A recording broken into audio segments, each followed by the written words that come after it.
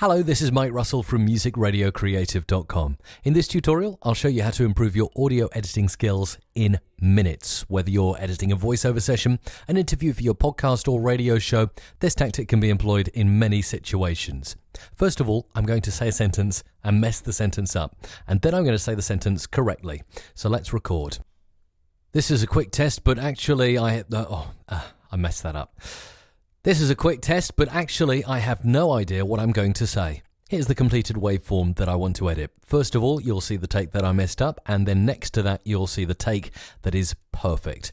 The best way to edit, rather than at the start or end of a sentence, is right in the middle of a word. So notice I say actually. This is a quick test, but actually I messed that up. Now, if I can find that point in actually, which is around here, and I can find the point in the next take, this is a quick test, but actually, which will be here, and edit in the middle of the word, it's going to sound far better and much more natural than it would if you start editing at the start or the beginning of a sentence.